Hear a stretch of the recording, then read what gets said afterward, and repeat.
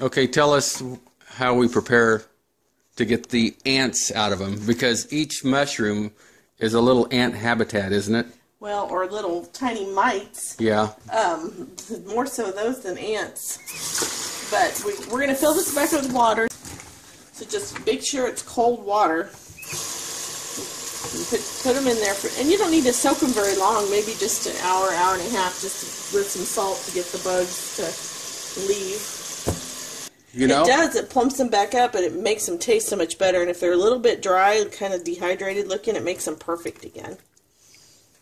All right. We'll get back with you on the next step. It's a roly-poly. Okay, guys. It's been about 2.5 hours we've had them soaking, and a few more bugs have come to the top, and then these little bitty bugs. I'm not really sure what they are. My camera could focus here, but they're really tiny, and you can't hardly see them, but they kind of group together in the water. And what we're going to do now is we're going to drain the water off and do several rinses just with clean, cold water, and then I'll show you how we store them. All right, we're going to rinse them again with some cold water.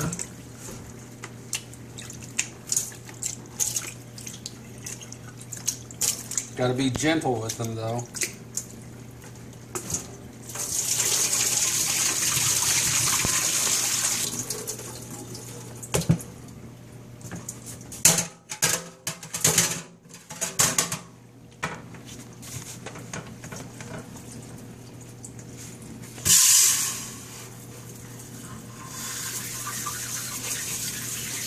Now, we're not cutting these in two yet. This is just the way that we're going to store them. So we've got all the big bugs and the little bugs out of there. We don't have everything perfectly clean. And so this is the first stage of how we store them. We get most of the standing water off. And then we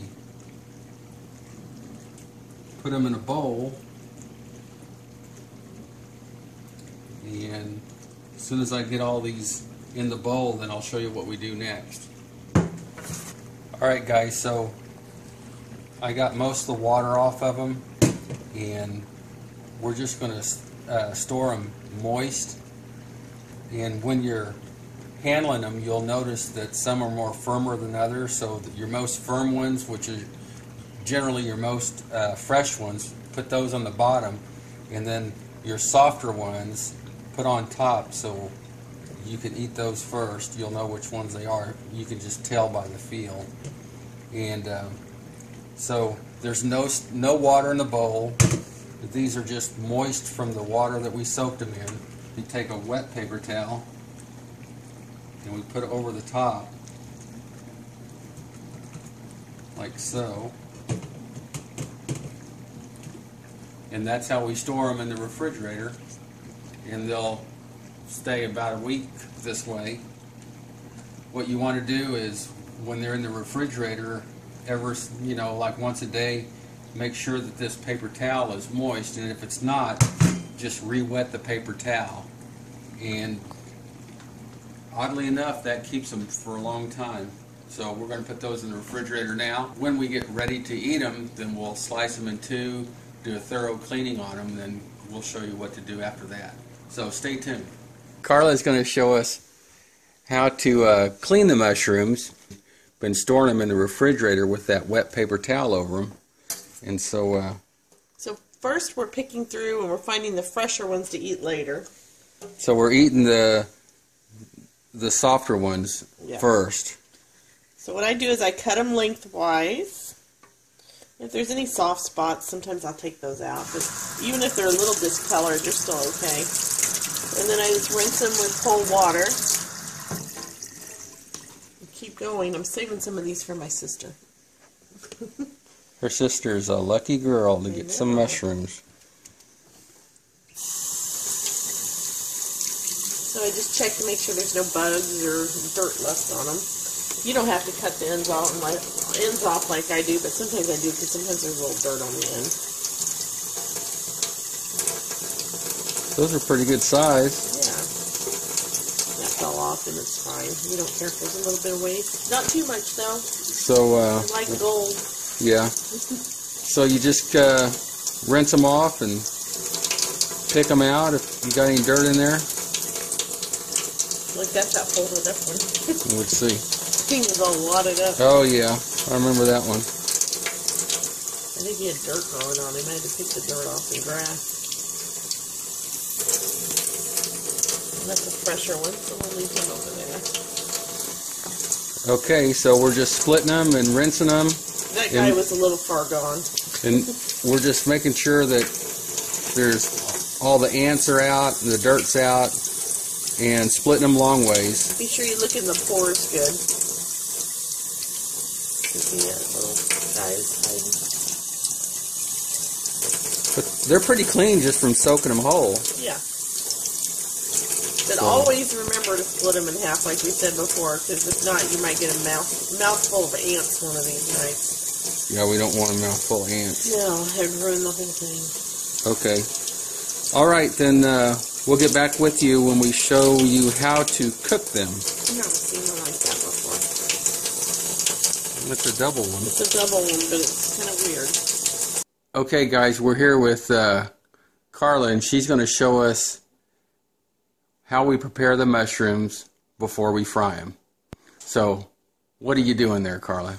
Well, first I have an egg, farm fresh from his sister. 1 egg? Yep, we're going to break that in the bowl. Notice that technique. Yeah, very nice. We're going to mix that up.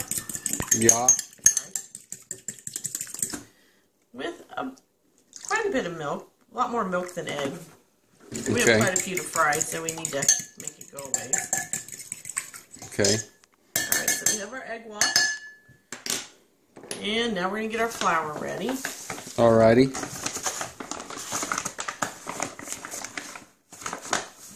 The only thing we really do to our flour is I add some salt and pepper. And then when we finish it, we'll top it off with a little bit too. And this is to taste. Really, the salt you put on after you fry them is really what you're going to taste. Just makes me feel better to season it up a little bit. Well, yeah. You got to have salt and pepper on everything. I know. Fresh ground always tastes so much better. It is better. I know. We had some of that already ground stuff, and it was not very flavorful. All right. All right, that looks good to me. I'm going to get a little spoon, but we'll go ahead and throw some in there. I just go ahead and throw a bunch in there. Okay. Give them a little toss. They don't have to soak or anything. They're still nice and moist. Now, if they dried out a little bit, I would recommend soaking them in some water for maybe an hour just to get them rehydrated. But these were fine. Mm-hmm. Okay.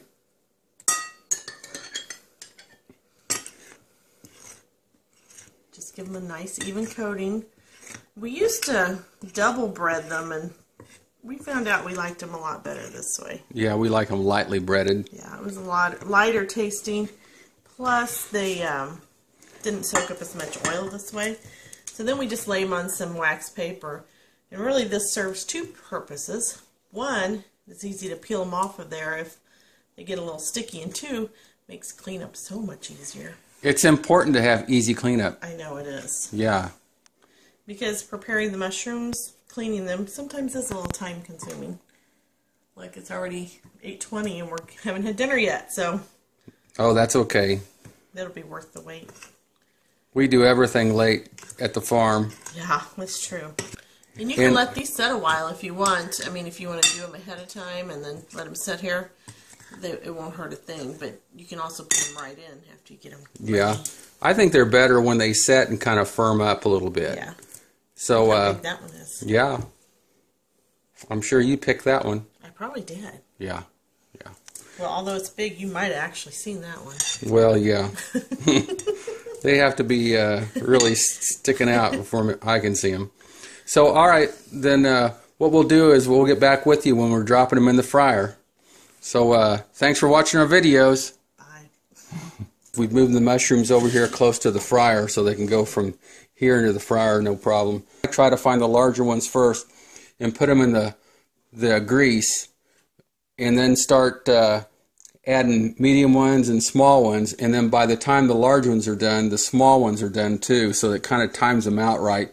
If you started putting the small ones in first, and then those start cooking, by the time you get your pot filled, or you start adding large mushrooms, you'll overcook those small ones. So start with your large mushrooms first, and load them in there, and then follow up with your small ones to kind of take up all the little gaps. Alright guys, I'm going to start with the large ones first. And this fryer holds a lot, and so you just keep throwing them large ones in there. Look at that one. Nice. And then I'm going to start putting some medium ones in to kind of fill up the gaps in between the large ones. So ever so often I'll just kind of agitate them a little bit. Is that a like good word? He does me sometimes. Yeah. No, actually he's a pretty good hubby. Well, 30 years and I'm not tired of him yet. well, there's always tomorrow. But anyway, we'll get back with you when I take them out. Alright guys, what we've got prepared here is just a plate, and I've taken half a paper towel, folded it in half, and then a full paper towel and put over that. And come over here, these mushrooms have been in here about 5 minutes, and Carla likes her mushrooms nice and crispy. I do. Where I like mine just golden brown. I always think hers is too well done, but we also differ on what kind of KFC chicken we like, that's because right. I like extra crispy on that too. But anyway, we'll take these out, which are actually overcooked for me, but she likes them crispy. But what I'll do on the last batch is I'll make them the way I like it, and then those will be mine. And then we, while they're still hot, is we just lightly salt them like that, and set them to the side, get ready for our next batch to go in right beside them. Okay guys, I've got a batch here like I like, and you'll see they're just golden brown. I want to show you the difference in color. So this is the way I like them, this is the way Carla likes them. So I just wanted to show you that. You know, you can just experiment. If you've never had them before, you may not know how well you want them cooked. And it's the same way she likes her fish. She likes her fish really crispy. Hey guys, what's good about frying the mushrooms is you have to constantly taste them to make sure they're, you know, good. So that one's pretty good.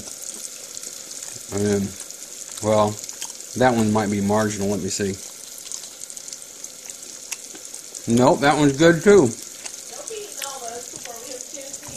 Hush up.